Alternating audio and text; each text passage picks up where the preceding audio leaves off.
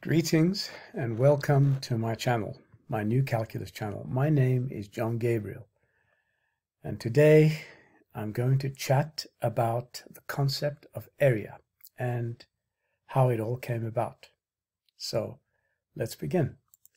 Now, you'll all know that a long time ago the Greeks began to think about these concepts, and they didn't use axioms. They actually derived everything systematically from nothing. There are no axioms in mathematics, in sound mathematics, only in mathematics, which is things like topology, set theory, real analysis, etc. Okay, so real sound mathematics doesn't need axioms, and there are no axioms in Euclid's Elements. The 5 requirements are not axioms. They can be derived systematically, as I demonstrate in my free ebook.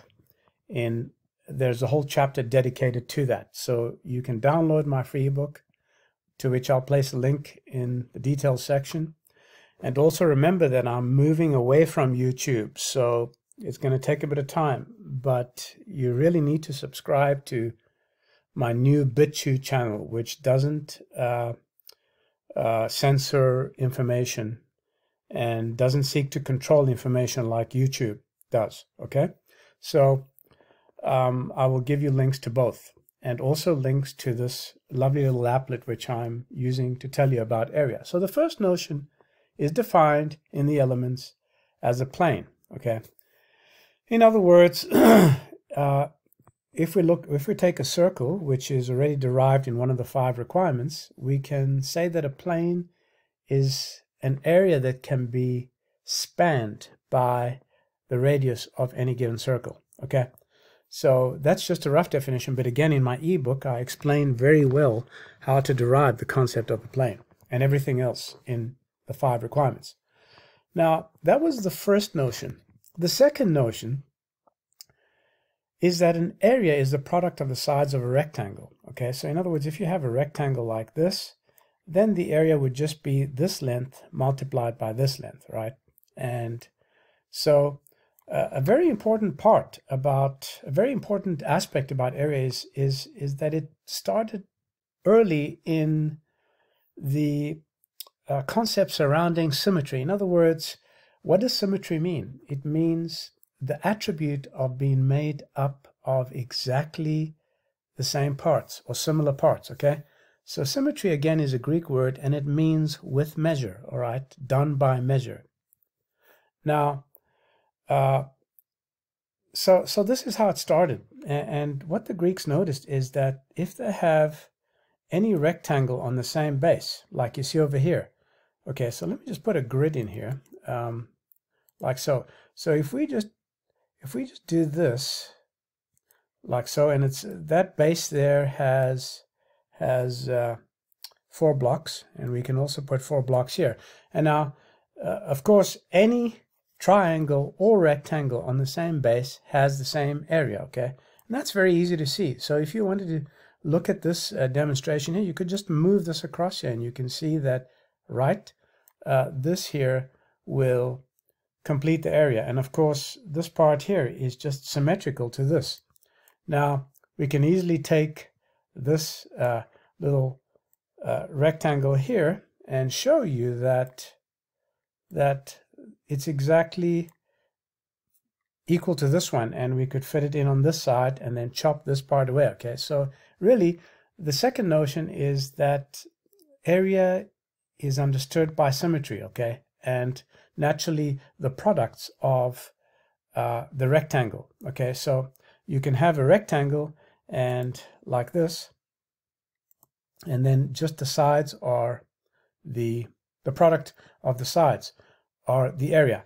Now, what you have to bear in mind here is that the next notion, which is that the area is a product of 2 arithmetic means, says basically this, that it doesn't matter how many vertical lines you have in here and how many horizontal lines. Okay, let's say you only got vertical lines. It doesn't matter how many you have. The arithmetic mean, or the average of these lines, will always be this side, and similarly the horizontal lines will always be this side here. So that area is generally defined as the product of two arithmetic means, okay? And I said average length, but it's actually the arithmetic mean length of all the horizontal lines. And so this applies to any particular kind of area. It doesn't matter what it is, all right? And I'm going to show you now shortly what that means. So if you look at two of my videos here, these are quite advanced topics, but this one here is called planature, finding surface areas, and also volume of a sphere as a product of three arithmetic means. So this, you can also define volume generally as a product of arithmetic means. Okay, so be sure to watch these two videos, especially if you've taken a course in calculus, and you'll see how all these things here fit beautifully into place, okay? Now, then the next thing is, so we realize that a triangle is always half the area of the rectangle that it's on, okay? So if it's like that, then let's just do this. Okay, so if it's like that, then obviously, you know, it's just going to be a straight line, because a straight line has no area, right? Okay, so looking at it again like this, all we do is we place this triangle here, and we note that this area here is exactly the same as this. So a triangle, if you look at it from this perspective, a triangle is always half the area of a rectangle, and it doesn't matter how far you stretch it out, okay? So now the next step was to find out how it relates to something, for example, like the area of a circle. So now the idea here is that you take a circumference, half a circumference like this, okay, and you lay out all the different circumferences as the circles get smaller, right? In other words, as you move from the center towards the end of the circle, which is a radius. So really what you have here is a radius like this, and you'll see that if you do that, it will fill the area of the half triangle, and from this you can find the area of the circle, because it's simply the circumference, or half the circumference, multiplied by the triangle height. Okay, so if this is pi r, the half of the circumference is pi r multiplied by r is the circumference. So now that's all I wanted to show you there with respect to the basic notions of area and how it came to be. Now, the ancient Greeks didn't have a knowledge of the arithmetic mean. Well, if they did, they didn't state it anywhere in the Elements or in any other reference.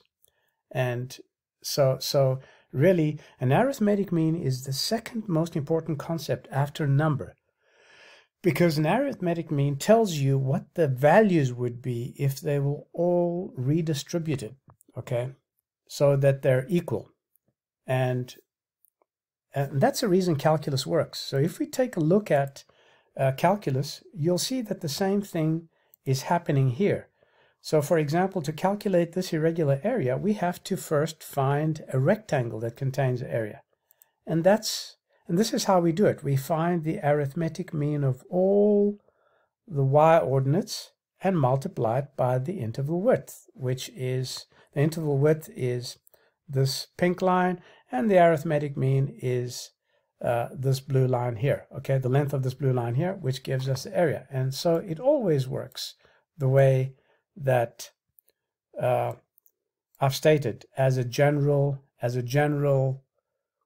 formula for area, okay? So it doesn't matter what it is, it will always stay the same. In other words, the product of two arithmetic means. So going back to these concepts here, I actually could have done a little bit more here, but I think that's pretty much sufficient. I would like to offer you once again my free ebook, and to encourage you to become a subscriber on my BitChute channel, and hopefully I'll be producing more videos in the future, all things considered, and that's pretty much it. So I hope you've enjoyed this presentation and that you've learned something from it. And I'm totally out of breath now, so I'm going to let you go. This is the New Calculus channel, and my name is John Gabriel. Till next time, goodbye.